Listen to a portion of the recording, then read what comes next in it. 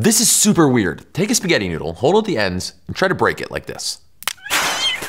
Did you see that? It never breaks in two pieces. Let's roll the instant replay. It always breaks into 3 or more pieces. And if you don't believe me, you should try it for yourself. And it's not just noodles. Oh my word, look at that. The pole snapped. Did you catch that? Look at it again.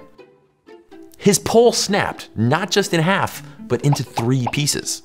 But why? I mean, what's happening here? Well, spaghetti is long and skinny and flexible until it reaches its breaking point.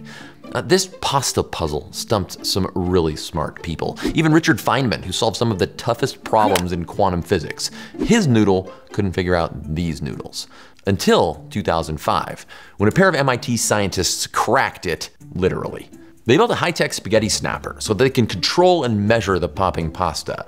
When a spaghetti noodle bends, the outer side is stretched in tension while the inner side is squeezed in compression. Well, the first break always seems to happen near the middle, where its curvature is the highest. But there's all this stored energy in that bent noodle, and that energy has to go somewhere and gets suddenly released as this rapid recoil. The scientists found that the two halves whip back in the opposite direction as they try to straighten. It sends a shockwave down each piece. It warps it so sharply that they often break in one or more other spots too. This is called a cascading failure.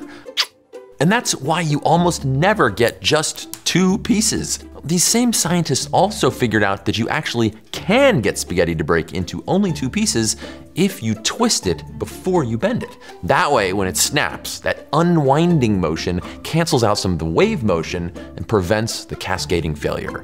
Now, a pole vaulter isn't gonna care how many pieces their pole snaps into. I mean, 2's already too many. But it's still pretty awesome that a noodle can unlock a mystery of physics. Follow me for more cool science videos.